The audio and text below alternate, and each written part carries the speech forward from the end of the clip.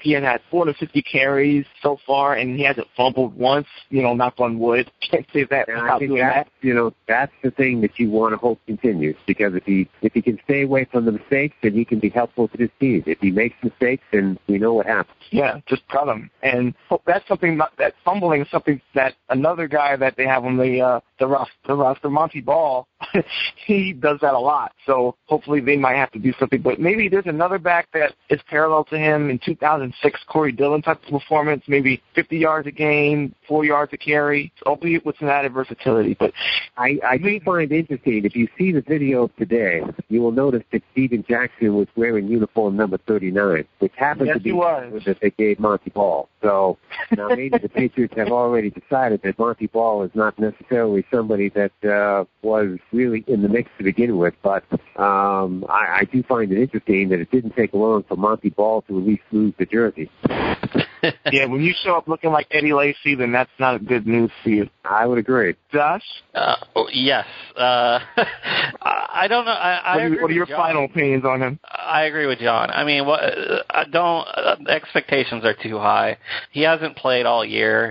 And no one knows how in shape he is other than the New England Patriots who signed him. But we as fans, and we don't know enough to say he's going to go out there and rush for 100 yards this week against the Jets, or even 50 yards for that matter. So definitely I don't have high expectations for this week, but I do think he'll get involved for sure. He provides depth to the running back position, and he also provides another option if the Patriots decide to become that kind of a team as we go into the month of January. Yep. All right, guys, let's move on to Steven Jackson. Oh, by the way, if you want to follow him, he's at xjax39. I think it's the simplest Twitter handle I think you could ever remember, so make sure you follow him. He's already pretty hyped about it. He's already changed his profile to New England Patriots running back, and he posted that picture, I think, that went viral of his back, and he looks pretty in shape, at least from the back. You have to see later on this week if he's in shape on the front. I'll say this to Steven Jackson. This is going to be his best opportunity to land the ultimate prize.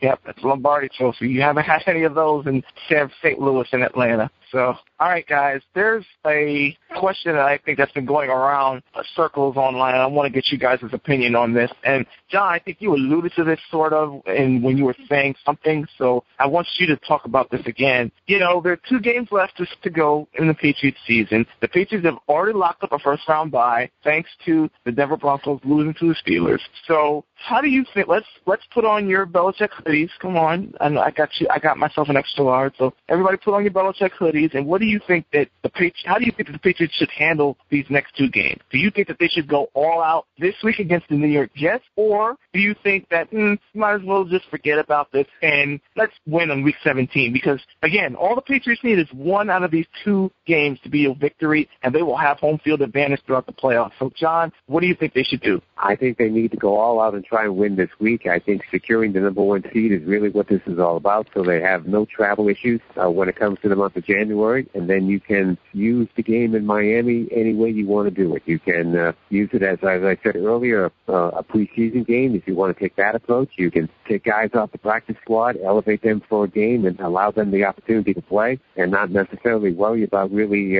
all that much. You can game plan for it in a very basic manner because you'd be dealing with a team that, frankly, is going to be thinking about going home for the rest of the year. So I think that the approach should be to try and win on Sunday against the Jets and take care of things that way, and then use the Miami game as basically a mini vacation / business trip. Josh?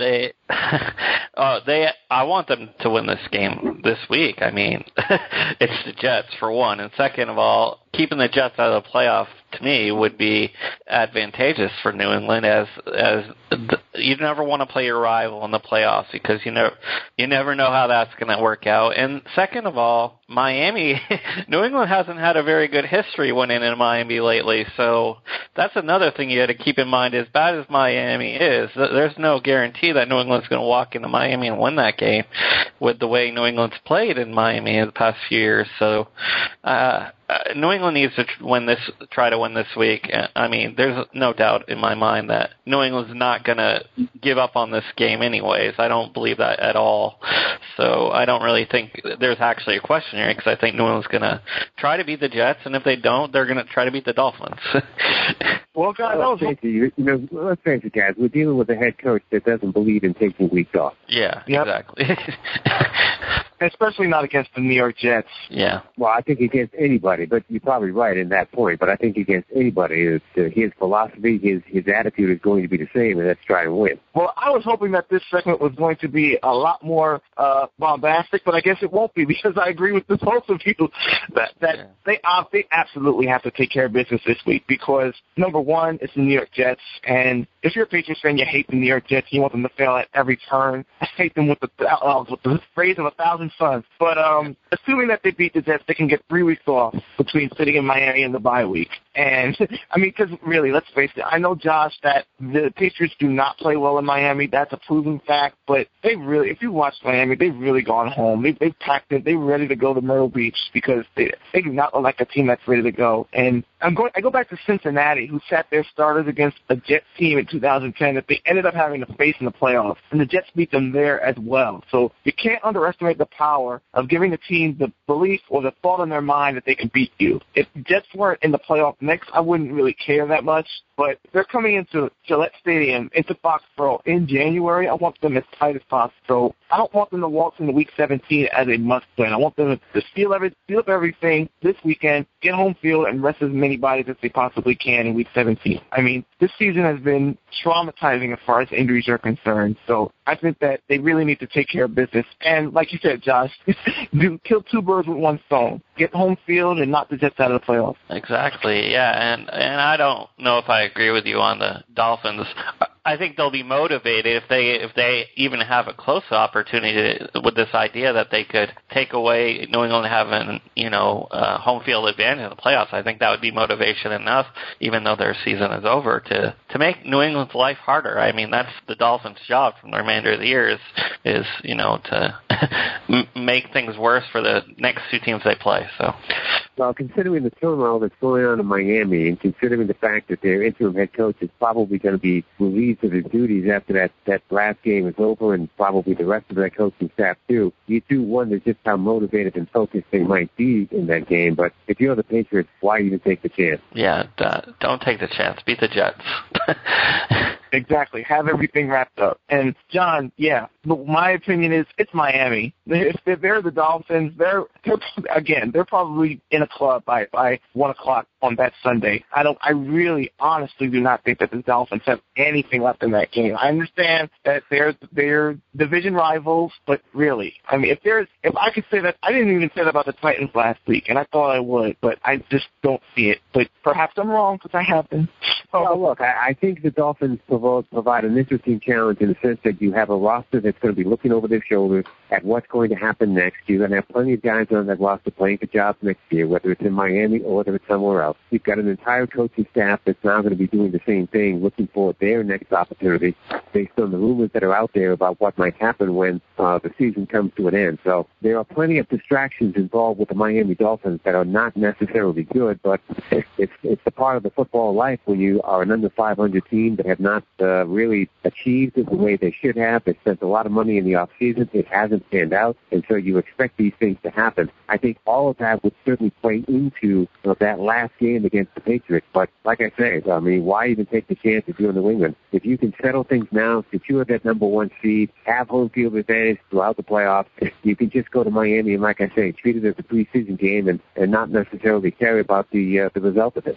And guys, while we're on the subject of playoffs and seeding, let's talk about the teams and this is a buzz, topic of talk shows, which, it really bugs me. We try not to be the normal Patriots talk show here, but I have to talk about it because, everybody has a fear, everybody has a concern about the playoffs and who the Patriots might face. So I want to know what you guys think about the one or maybe two teams that you think that the Patriots might have trouble with if they have to face them in the playoffs. John, I'll start with with you? Well, I think it's Pittsburgh. You look at that wide receiving core, and you look at Ben Roethlisberger, and I think you saw it in the second half of that game last Sunday against Denver. When that team gets on a roll offensively, that's a very difficult machine to stop. And I do think that that would be the one team that I would be concerned about. Their ability to vertically go down the field with those three wide receivers could make life rather miserable for that Patriots secondary and even that front seven. Because if you can't get in Roethlisberger's face and you allow him the opportunity to stand back there and just carve a secondary up, which he could still do, that could make for a long afternoon. Josh? Yeah, for sure. The one team, I would say another team, and I don't really know why. I a little bit fear Kansas City because of what happened last year. I was going to say the same thing. But the team I fear most is Pittsburgh. I don't think Kansas City has the run attack anymore with Charles out, and I mean they did add Macklin, but their pass game isn't all that great. So, but something about Kansas City does scare me. I think a lot. Just think back to last year, kind of causes me distress because I went to that game in Kansas City and unfortunately I had to hear those loud Kansas City fans break a record and boo us Patriots fans out of the stadium. But the Steelers are the team that would provide the most of a challenge to New England, I think, with all the teams left. And even though the Broncos beat us this year, I actually think New England would take care of business against the Broncos. And of course, you have the Texans who are now leading the AFC South, and we know what happened when we played the Texans. So we've played a lot of these teams that we might be playing again, other than Cincinnati and Kansas City. So we have an idea of what's going to happen in a way. Well, I was going to say Kansas City, but now I changed my mind totally. So, and I'm going to say, again, the New York Jets. I mean, every team has its strengths and their weaknesses, and really I don't fear any team coming into Foxborough, and it really should be other teams fearing us. I think that the New York Jets, they're the division rival, and they've played our offense very well in recent years. I wouldn't hate it if the Patriots ended the season this weekend like we talked about just about a minute ago, but I'm not a fan of playing the same team 3 years in a row, 3 times in 1 year. I think that they know each other too well, and the Jets, I mean, we all know about what happened in 2010. You know, the Patriots blew out the Jets, I think it was 45-3 in that Monday Night Football game, and then they had their problems at home against the Jets in the playoffs. I just feel very weary about that, and knowing what we know about some of the current employees over at 345 Park Avenue in New York City and the team that they love to root for, there's too many scenarios where I think that the New York Jets could spell doom for the Patriots as far as I'm concerned. What do you guys think about it? As John brought up last week, if you look at the last two games Steelers have on the schedule, Baltimore and Cleveland, I just don't see the Steelers in a scenario where they lose to either one of those teams, which would eliminate the Jets from playoff consideration right off the bat. And how interesting is it that the AFC is going to have potentially one 10-win team that's not going to make the playoffs? Yeah, well, the thing is, obviously, if Kansas City were to lose and the Jets were to win the next two games, then obviously the Jets would be in. But we're assuming that the Jets would win Sunday, which is obviously something we don't want to see. So this is really going to be the Jets throwing the kitchen sink of the Patriots and doing everything they can and pulling every trick in the book to try and pull this game out, because their last game is in Buffalo, and you would tend to think that that's a game that they might be able to handle and at least finish 10-6.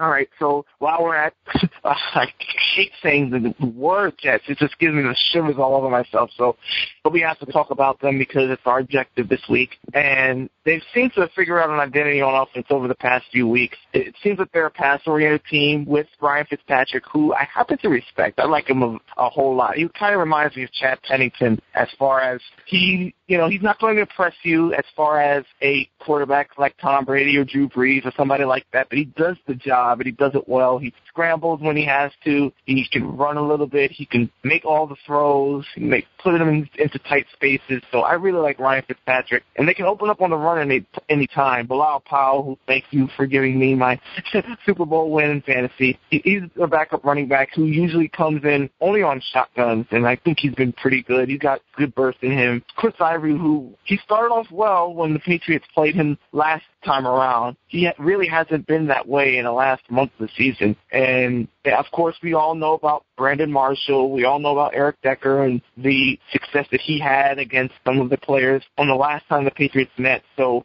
John, what do you think about the Jets offense, and how do you think the Patriots match up on defense against them? Look, I think the Jets have enough weapons to really create problems for the Patriots. You talked about the two wide receivers in Decker and Marshall, and I think that those are two guys that can really cause havoc in the secondary, and so the Patriots secondary is going to have to be at their best to make sure that those guys just don't cause problems and get wide open and be able to get yards after catches. They have a good enough running game in Powell and Ivory that they can really create balance that could be an issue. And look,